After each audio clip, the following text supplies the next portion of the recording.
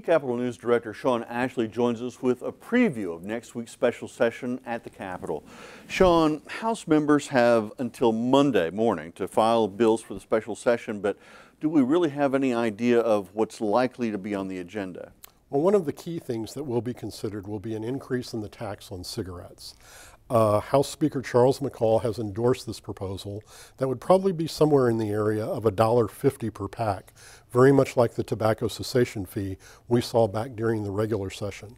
Senate President Pro Tem Mike Schultz has also embraced that proposal, saying that he likes it as a means of filling the hole because that's where the hole came from when that fee was ruled unconstitutional, and the legislature has had time to talk about it, to vet it, to review it, and he says it seems like that's the way to go.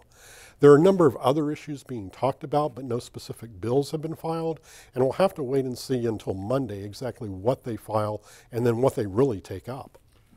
Democrats continue to talk about the gross production tax. Scott Inman's filed a bill. Any chance that that issue is going to come up for consideration? It doesn't seem likely. First of all, in the House, you have a large number of Republicans who oppose any new taxes. It's going to be difficult to get the cigarette tax past them, much less something like a gross production tax increase. At the same time, other Republicans in both the House and the Senate seem to oppose the idea of raising the gross production tax, along with the governor.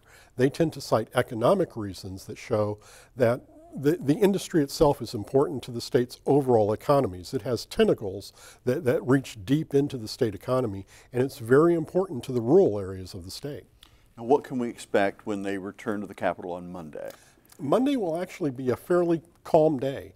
Because of constitutional requirements, it will be Wednesday before lawmakers can take a vote of any significance on any of the major measures.